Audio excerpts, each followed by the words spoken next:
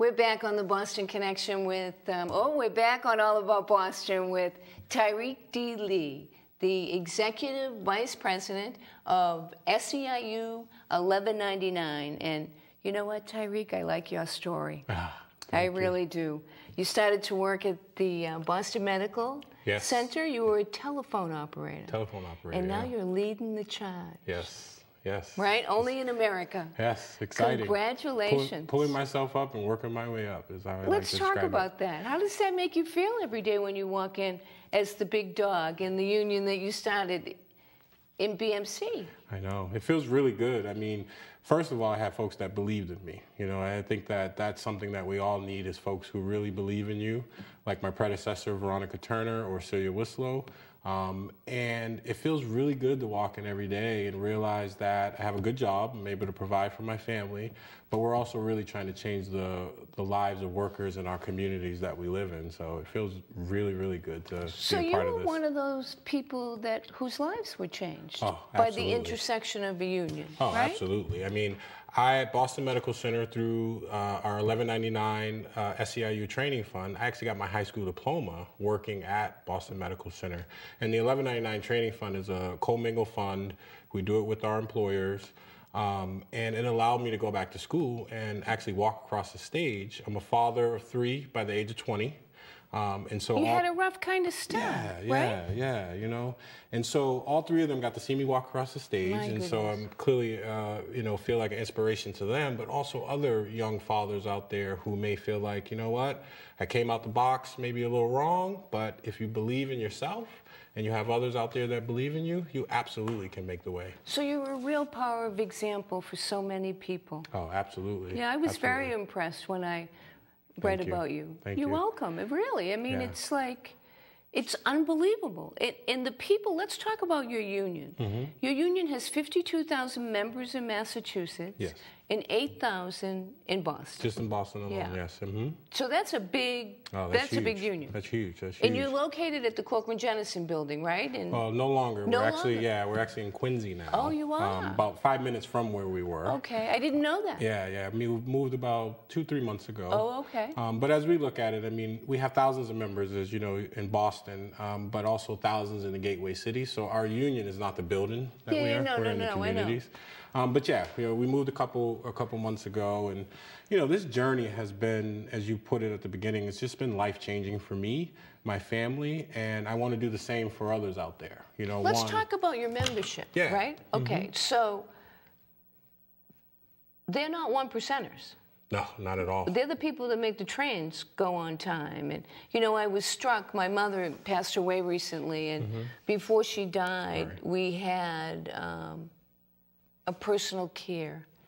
Home care worker, personal care attendant, yes. And you guys lobbied to get the personal care attendants $15 an hour, and that even that by itself, if that's the only thing you did, you would have impressed the hell out of me. Do you know what I mean? Yeah, they had $10 an hour prior to unionizing in 2007, and today they're on the pathway to 15. They have a voice on the job. They have the training fund, so they can go back to school as well and get either skills for the current job or future jobs. So that was a life-changing moment, absolutely. For 22,000 workers at the time of the organizing drive, which is now up to 35,000 workers as the home care program continues to grow. And people don't get it, I guess, until it becomes part of your life, like myself, how important the work that they do is so critically important. Absolutely. And we're paying people $10 an hour. Yeah, and we got to make sure that the consumers have a choice. Some want to stay at home, so we got to make sure we're able to provide the quality care that they deserve. And so it was really important to uplift those workers and do a lot of work with the consumer base, who's the folks who have the need, and make sure that we're working together. That's what partnership look like, and that's what's just changing folks' lives every day. So you think that this election is critically important, even if you're obviously supporting Hillary Clinton, but even if Hillary Clinton doesn't win, you believe that the organizational prowess of your union is critically important? Absolutely. Okay, let's talk about that. Yeah, absolutely. I mean, we have an issue platform that we went out and talked to our members about that have a wide range of issues, from racial, social, economic justice to the green planet. And it's important that in politics, it's not just about the candidate. You know, Hillary Clinton is our candidate, but we are prepared and out there at the doors every day talking to our members, talking to the communities that they live in, and really talking about the importance of standing together after November 8th. Hillary wins, we got to be there to support her where she needs, and if need be, we need to hold her accountable. And if she loses, we need a massive movement out there to deal with the other side of that particular issue in the election. Trump is not a supporter of workers.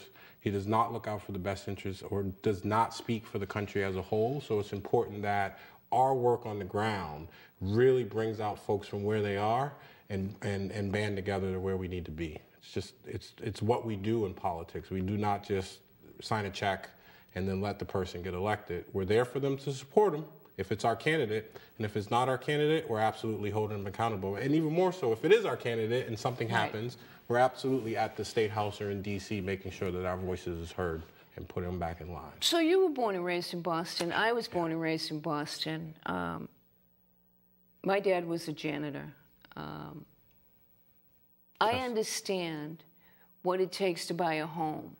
How can somebody today that makes $15 an hour even rent an apartment? How do you motivate your membership to go knock on doors for all of these folks that make a ton of money more than they do, right? So how do you, tell me how you do that. I mean, it must be so hard. Yeah, it's difficult, you know, because folks are struggling. They're working 2, 3 jobs. You have single moms, single dads, you know, they're trying to go back to school to, you know, better their education. But there are 3 main points I think that we try to organize, and that is interest, capacity, and commitment. Figure out what the person's interest is. So as a healthcare union and as a very progressive union, we don't go out and tell our members what they should care about. We really listen and try to make the collective. That's the interest portion. And then you really assess their capacity. You know, what can they do? Are they a single mom? Do they work 3 jobs? Is it phone calls they can make? Is it just calling the legislator? And then that gives us a level of commitment. And being able to really know where people are and where they want to be so that 1, we're not wasting our resources, and 2, we're just not out there calling people, asking them to do things that is like, you know what, that's not my issue yet. And so we really try to go from where people are to move them where they need to be or where they want to be, and connecting the issues. I mean, again, a union is a group of workers with a voice. And that voice collectively is how we're able to make action, not just me going by myself or you going by yourself, but imagine we go together, our voice is going to be heard a lot louder. And I didn't mention this at the beginning, I should have. You're the first African American to head a union in the Commonwealth of Massachusetts. Union. Yeah, I mean, it's really exciting. I mean, and that is, you know, labor has been realigning itself for years, you know, and labor is the one, brought us the weekend, a lot of things that folks take for granted, child labor laws, you know, advocating for, you know, just decent wages. And as we realign ourselves, yes, I am the first African American to run a statewide union in the Commonwealth, and my allies are proud of that. I am also the vice president of the Mass State AFL-CIO. I'm also part of the SEIU State Council. I'm the secretary treasurer, part of the Boston Greater Labor Council. And I am embraced by my colleagues, which, to be honest, you know, you think about 50 years ago, could be very different. And so as we realign ourselves, we're realizing that, 1, our not yet union members also need a voice because our members go home. So it's not just about what happens in the workplace. Clearly, that is one way that we're able to advocate for better wages, better working conditions, but it's also their life when they go home. And how can we build back the real meaning of communities where folks are advocating for their geographical area in a way to make life better for all? So tremendous opportunities, yes, challenges, but I see more opportunities in this movement that we're building around social, racial, and economic justice than ever before. Talk to me about the $15 an hour.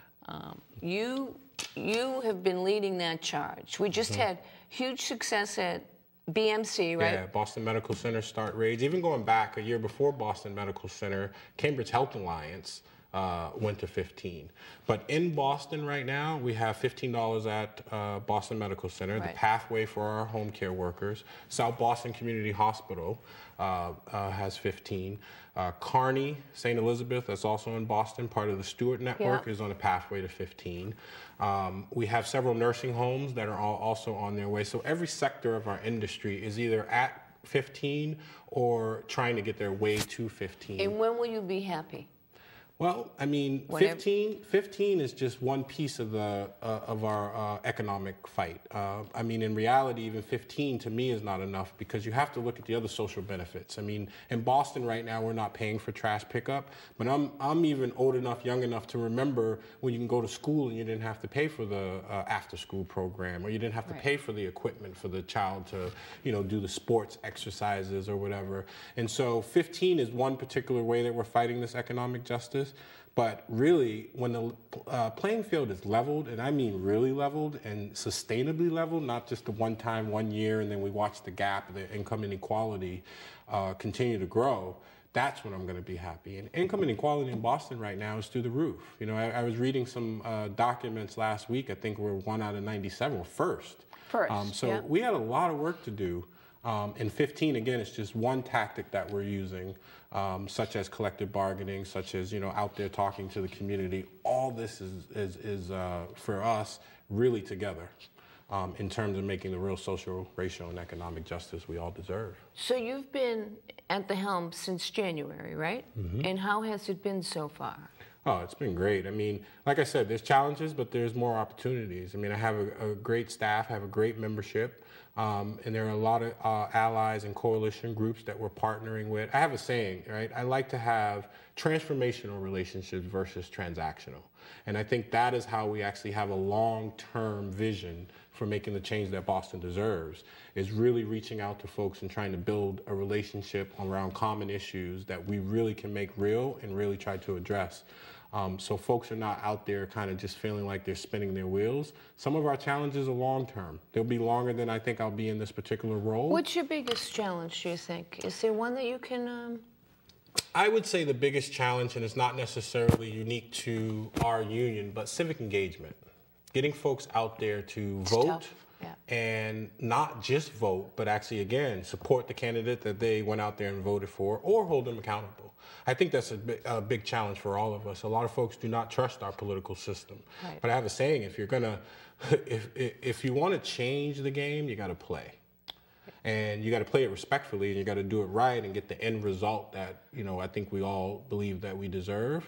But I think that's the biggest challenge, is keeping folks fully engaged. Again, it's one thing to advocate, it's one thing to even go to the State House, but then when you get to the poll, like our last primary, and the turnout across the city was extremely low. Disgrace. It was a disgrace. But look at the decision to have a primary on a Thursday. Mm-hmm. What was up with that? Yeah, that I can't even put two on and the two first together. Day of school. On the first day of school. Hello.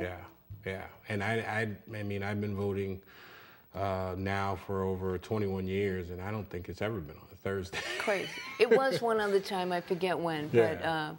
So that played into it, But you're right. If people voted, oh my goodness. Yeah, the change that we can actually make. And again, I tie voting to the accountability and support, because I don't want folks to just think, okay, I pass my vote or cast my vote, and then all the change that, that candidate said was going to happen was going to happen. No, there's other pieces around politics that folks should totally be engaged in. And so one of the things we do at our membership is really talk about local, state, and federal government, how it works.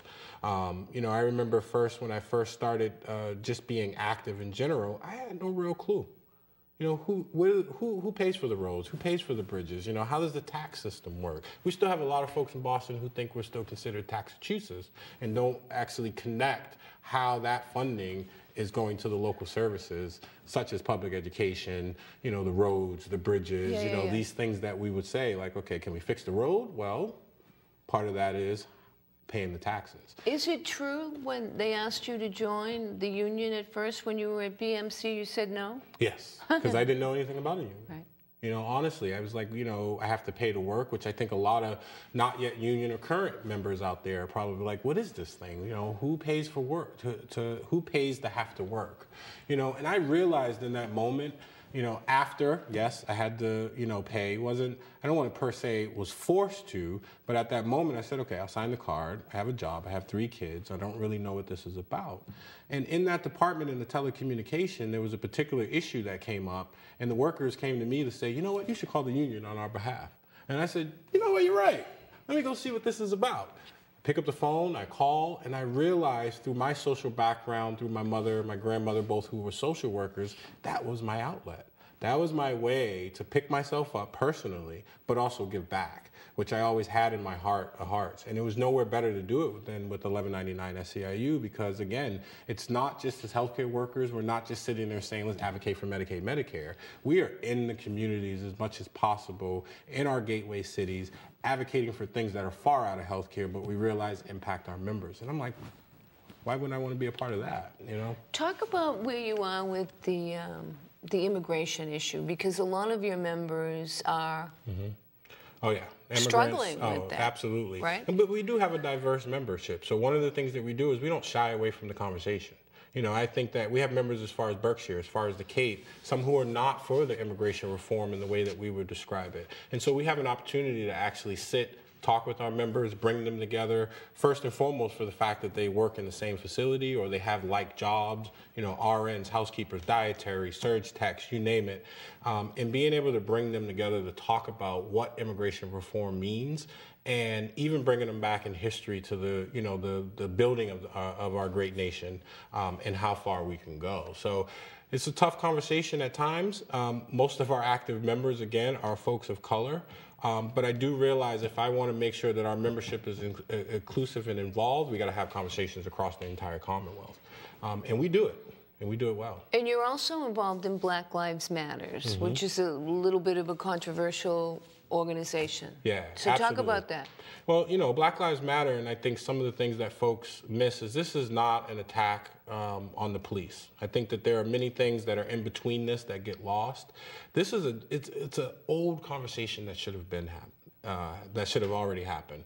You know, when you think about racial justice, when you think about the target, there is no 40 acres and a mule. There's no level playing field. Think of the 99 and the 1%.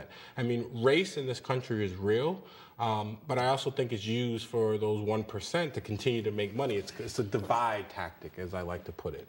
So we absolutely support the Black Lives Matter. We absolutely support our police.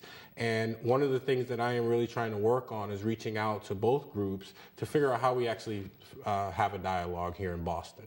I think that out of all the cities, I mean, we are by far the better in terms of the police. And I think I was reading something, it was the early 90s, the last time an unarmed man had got shot in Boston. So I think we have an opportunity We have been doing well, yes, comparatively. Compared to the rest of the country. And so we can continue to lead. Massachusetts and Boston is the first for a lot of things. Right. And so one of the things that I think we can do here is start the dialogue. We got to talk about these systemic racial issues that are hitting us every day, and we've ignored them for too long. You can't keep putting Band-Aids on a problem that, you know, is way older than me, per se. So, you know, I absolutely support it. We absolutely support it. And we're going to continue to have discussions with our membership and anyone else out there that's willing to talk and try to build real coalition around this particular issue and address it and put it to rest. Does your union have a position on the charter school question, or? Yes, we have actually endorsed the No on 2 campaign. Oh, you have? Absolutely, okay. Yes, yes. I mean, you know, you look at the charter school, and I have a personal issue. My son went to a charter school in Boston and was kicked out for underperforming. And the individual at the time who was the principal was real with me to say, I got to meet a quota. My question is what do you do with the 80% of the kids that are not able to go to charter schools? I also kind of look at this as a racial issue because you defund you defund public education for a number of years, and you put up this other entity that clearly on the surface looks good, less kids in a class, you know. No. This is unacceptable, and we cannot allow this to pass. It is not an anti-charter, it's an anti-lift the cap. My question to anybody out there that is yes on 2, what are you going to do with the other 80% of the kids who are struggling and those teachers who are trying to do a really good job? Talk about not a level playing field, right? Right in our face and right in our backyard. Totally. Absolutely. Absolutely. Yeah. Well, we're out of time. That was quick, wasn't it? Yes, it was. Well, thank you for coming. I hope you'll come back. Thank you. And good luck on Election Day. Thank Couple you. of weeks. How many more weeks? It's coming. 4. It's coming. It's coming. Thank you so much. Thank you.